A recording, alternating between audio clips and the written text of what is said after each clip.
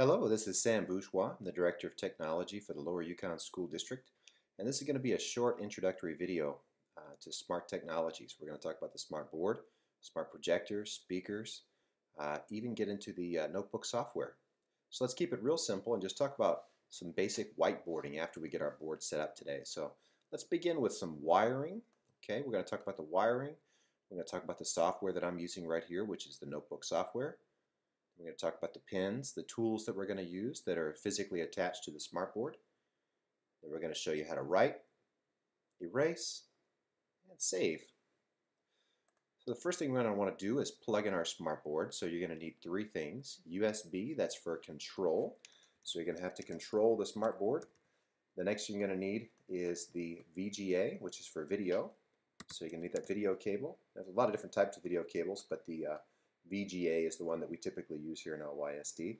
And then you're going to need one for sound. Okay, so that sound one's going to be a little bit tricky, and I'll show you where all these are. But if you get all these plugged in to your computer, then you should be able to click on the smartboard. You should be able to see your screen displayed up on the smartboard and be able to work and interact with it there. Okay, so how do you do that? Well, if you're in the LYSD school district, then you will know that we use smart technologies, and that's a smart projector. That's where you're going to plug in your video cable. And typically we have that video cable run down, back, and behind that smartboard.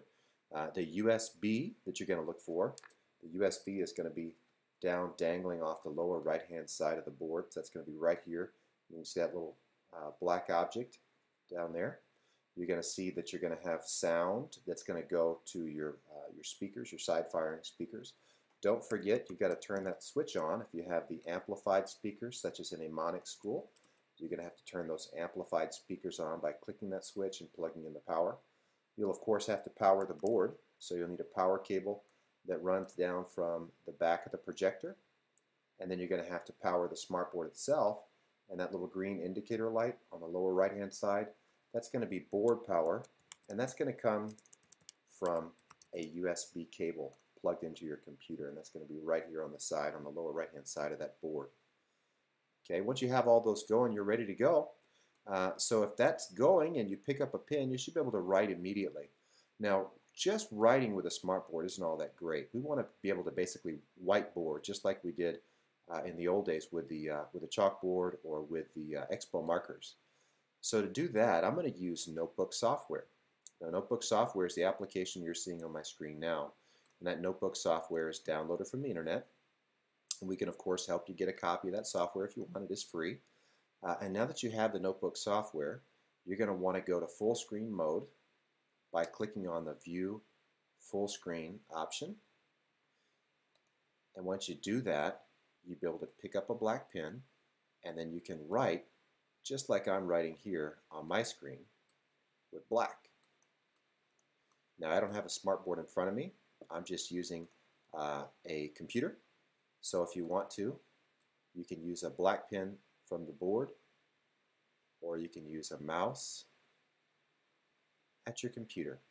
Either way, it's going to write just like I just wrote on my computer.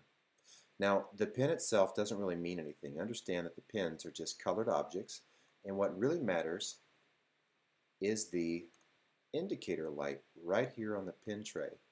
And this tells you that you're going to write in red. And that indicator light will tell you the color that you're using.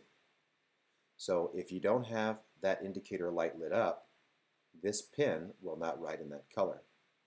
Conversely, if you pick up two pens at the same time, the second pen that's picked up, in this case, the color blue, will be lit up, and that pen is going to write blue.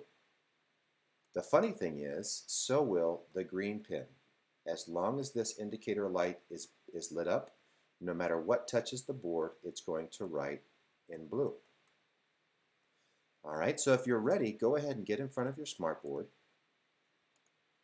Add a new page to your presentation simply by clicking the right arrow, or next page, or exiting the full screen mode and clicking Add a Page on the toolbar, and you can pick up a pen and begin writing now. Now once you've written text, either with the application, as I'm doing here, or with a pin from the pin tray, you'll notice on the right-hand side of my page, the Page Sorter tab is open. This lets me go back to previous slides in my presentation. You'll notice that I didn't have to take any extra steps to save this document. The ink is still there, but understand if I do want to save this document in its entirety, I'll have to say File, Save, or File, Save As.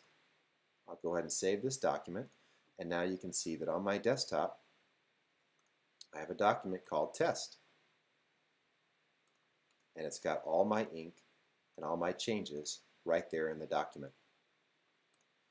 Now to erase, it works the same way as the pins.